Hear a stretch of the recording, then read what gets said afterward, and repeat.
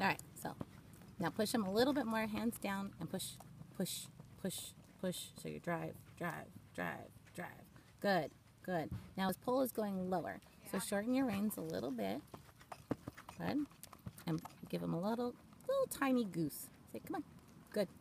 There. Okay. And then he dives down a little bit, but he's coming into your inside leg. Go ahead and walk when you're ready. And let's try to pick up that transition again when you're ready. In general, though, when he's up like that and you're pushing him forward like that, he's so much more dressage horse, you know? Instead of Moravian doing dressage. You know what I mean? Yeah. There's a little difference there. And that's what you have to try to capitalize on. Wow. That was nice.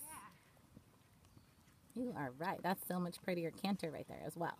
So I just thinking canter, but not. Right. Good. And he can feel it. Good.